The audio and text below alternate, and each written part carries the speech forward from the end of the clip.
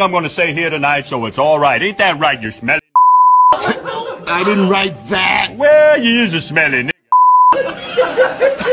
I got some more jokes for your New Year's Eve party there. You're not tired of this.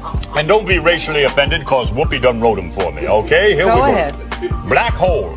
Black hole. You're gonna love this. Hey, look at that. What do I loves most about the Whoopi? Yeah. Such a great timing. Hey, Robin, what does you call a black rocket scientist? I don't know, Ted. Whoopi wrote it. Whoopi wrote it. Hey, did you happen to notice this? No, what is that? This here is my mother, Mama Dancing. Why, she done work in blackface, too. She must be very proud. Yeah. Now I know you really love me, Ted. You the man. I tell you, you the man.